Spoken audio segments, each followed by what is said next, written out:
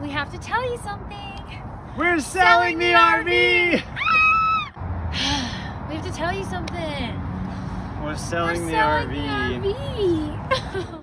We're Jenna and Jeremy. In August 2020, we bought an RV. In September 2020, we sold everything and hit the road full time. Follow our adventures as we explore more of our incredible planet Earth. Don't forget to press that subscribe button and turn on post notifications for weekly travel videos. You can find us on Instagram at Quench Your Adventure. Now on to the good stuff. If you missed the last video, this is one of my favorite videos of all RV life. Go check out our Washington top 9 places we visited. It's so pretty. Alright guys, the purpose of this video is to share with you the absolute chaos that went into what was the biggest transition of our lives. So stressful, but we managed to make it out okay. Really quick, let me set the scene though. We are trying to sell an RV that we live in full time while completely across the country from any of our family and friends. And what's crazy about all that is we somehow managed to get everything lined up perfectly. And it is so crazy how often Jeremy and I think about the RV. Like, the original dream before purchasing the RV to live in was to travel the world full time. Well, you know what happened, and we couldn't do that. But we're doing it now. It was a little bit of a backup plan, ended up being amazing, but truly bittersweet to sell it because we really didn't have a good reason to. We were loving life, but we have these other dreams. We just kept thinking, we can travel the US whenever we want at some point in our lives. Yeah. But can we go to these faraway places on planes that take hours and hours in the remote areas around the world? Probably not. So, more of that in future videos, but for this one, it starts with the house sit that Jenna secured in Washington that gave us a place to actually have a home base to offload everything in the RV, sell stuff, go to the post office, figure out what we're actually bringing with us, sell the RV, and then make it to the airport. Jeremy, how does it feel?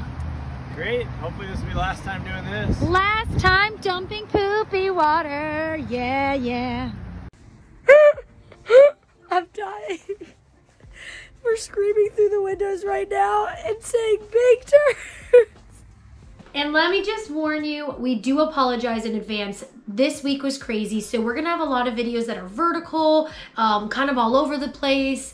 Yeah, and it was just nuts. We could have been way more intentional about making videos to prepare for this. We weren't, but that exemplifies the chaos of what this week was.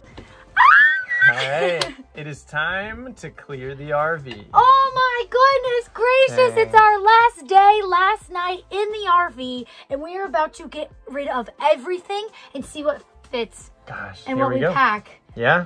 Good luck and wish us luck. Here, we'll pan to what we have going on. Ready? Oh my gosh, there's so much stuff. There's trash, there's food, there's suitcases, there's duffel bags, there's luggage. Wow. All right, bringing all our junk into their garage. All right, Jeremy, let's see how much stuff we have. Oh my goodness.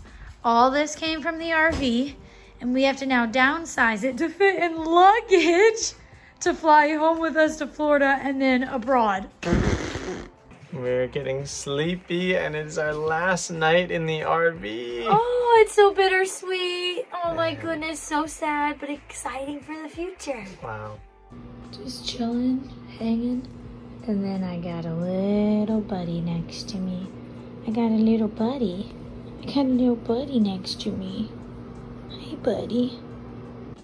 That's my song. I only have a little bit. Next time if he gets one, we need to immediately cover the dog door so he's at least stuck in the house. Aaliyah, get it for me, If girl. I try to get it for him, it's a game. Oh my gosh. Moose. There's my spike ball. Oh, well, there's some of it. Time for the big day, saying goodbye to the only home we've ever owned. The new owners are on Instagram at Can We Bark Here, and you can check out their stuff. There goes our house. We just sold it. All gone. Wow, that is bittersweet right there. Watching our home for the last 13 months be driven away. That's our house and car driving away, and we still have a couple more days at this house sit, and the only vehicle, which the owners very nicely let us use, is a manual, which I've never learned before. We are going to Goodwill, the post office, and Lowe's. The last 3 things on the agenda before we move officially. So far, so good. So what, you have to just keep moving it? Oopsie. Okay, Jeremy, how many times have we stalled? Once. Just once. Not too bad, and we were safe. I'm gonna say, Jeremy's armpits are sweaty. Oh my goodness, just left the post office and spent $150 to send our boxes home. And there was only 2. And now we're rushing because I have to get back to go teach my class in the next 20 minutes. Goodbye. You gotta tell me where to go. So we have a pile going of keep, donate, sell. Somehow, I repeat, somehow we fit all our stuff into 8 bags. And somehow, Jeremy convinced me to allow him to buy an $8,000 e-mountain bike to Back use in for April. a few months.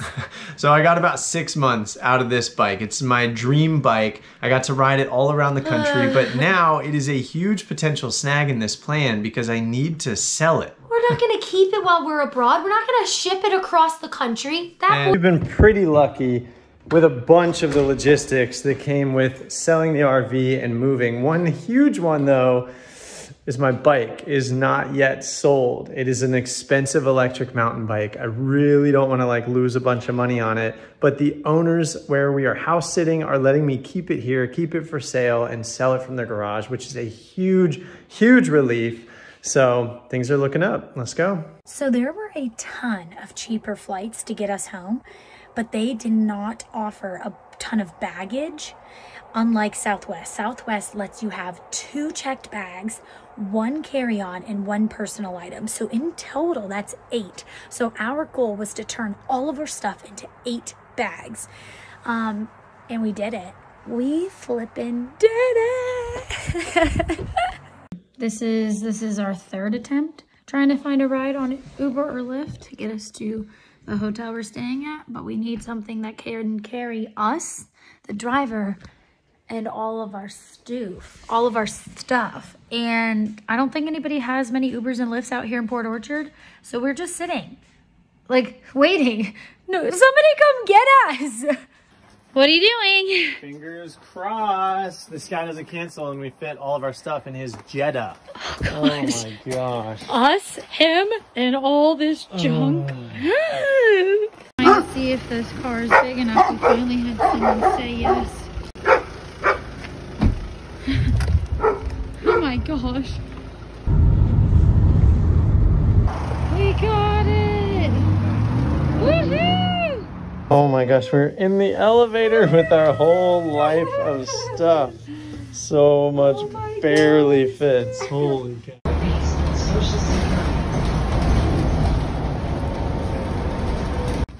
Well, we took the city bus and we made it to the Climbers Gym.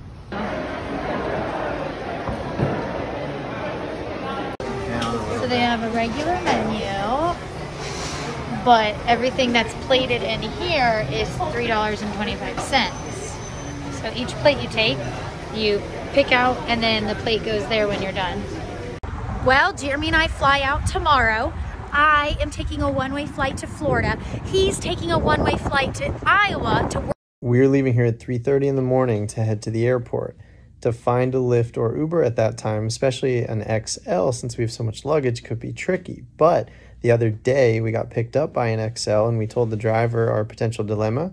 He agreed to pick us up tomorrow morning. So we got a ride arranged and we're feeling good. All right, 3:24 a.m. We are outside of the hotel with all of our stuff on the street.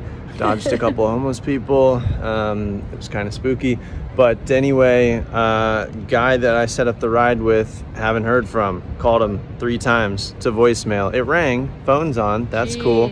But we just ordered another one as a backup. We gotta make it to the airport, so.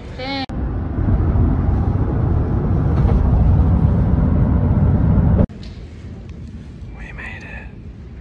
This isn't looking too good because people have been here for an hour waiting and there's no one at the counter here at Southwest. You can't even use any of the kiosks.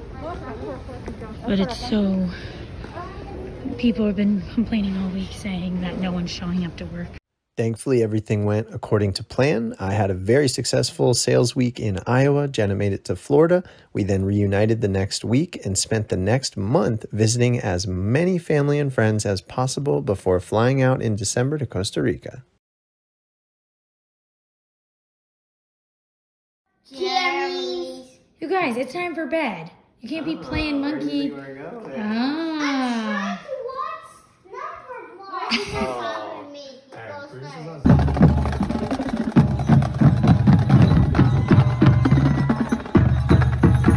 Let's go! Woo! What were you telling me earlier? You said that Jeremy and I were what? Working? Yeah, you said we were poor. Why did you think we were poor? Because you had no cars. And no house. And no house. Because we sold the RV. Yeah. We made money. We're not poor. Say woohoo! Woohoo! Hey, we're gonna book our next Airbnb stay. Gosh, so it would be $1,546. There's a $1,000 monthly discount, bringing the total for a month to $649. Woo-hoo! Today is the day we're moving everything out from 9 bags to 5 so that we can travel abroad with 4 backpacks and 1 rolling.